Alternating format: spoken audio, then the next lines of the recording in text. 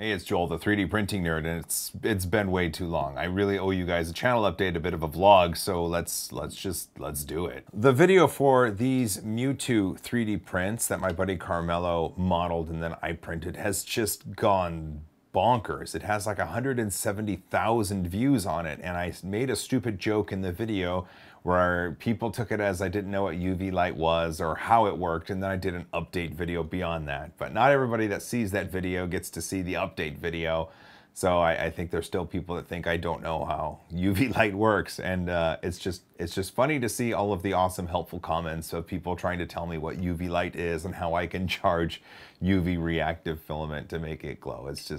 It's just funny. And while we were away for the weekend, I kept seeing all those comments come through, and that was a lot of fun. Before we left, I think I did tease this. This is my combat fidget spinner test, and it's too big to spin in one hand, obviously, but I think what I can do is put it on the table and then let it spin. It's weighted by 1/2-inch nuts, and then it's got these sharp edges here. It was inspired by Angus and his Maker's Muse combat fidget spinner, because I did the initial tutorial. I challenged him to make a cool one in Autodesk Fusion, and he did. So now I need to kind of up my game, and I have some ideas for this, but I like that it has my little logo right there. If I can actually do what I want to do, it's gonna be awesome. Hey, and don't forget, one of these Nintendo Switch consoles could be yours. There's still 7 days left in my Nintendo Switch contest.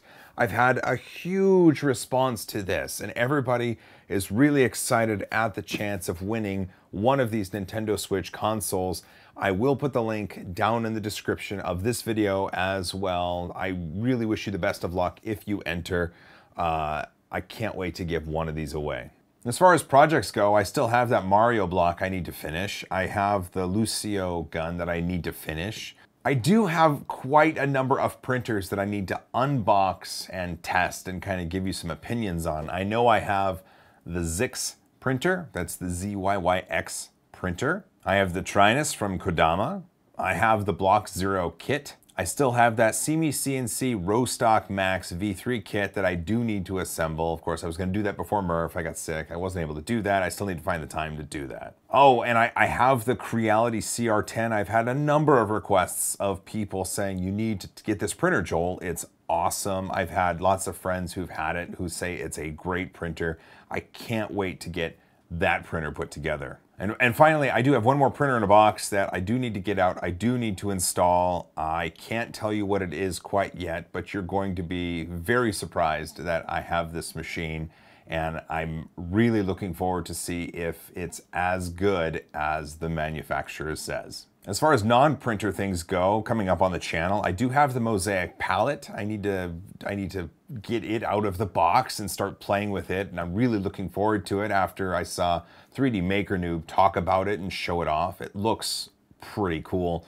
Lulzbot sent me the Moarstruder, which I'm going to take out of the box and put it on my Taz 6 and hopefully get some pretty fantastic prints off of and tell you about that. And finally, for the Ultimaker 2 Plus, I did get the Olssen Ruby, and I'm really looking forward to taking that out of the box. As far as travel coming up, I am going to be going to the Bay Area Maker Faire, and before that I will be having a meetup at Matterhackers. So the Wednesday the 17th, I will be at Matterhackers traveling Thursday, and then Friday through Sunday I will be at the Bay Area Maker Faire at the Matterhackers booth, and I'll have a lot more information on that when I announce the winners for my Nintendo Switch. That's where you're gonna get the information for that travel bit. I am confirmed for VidCon now. I will have more information as that comes up as well, but I'm really looking forward to meeting some people at VidCon. I think that'll be a lot of fun. Finally, there's no way I'm gonna get out of this video without talking about 100,000 YouTube subscribers.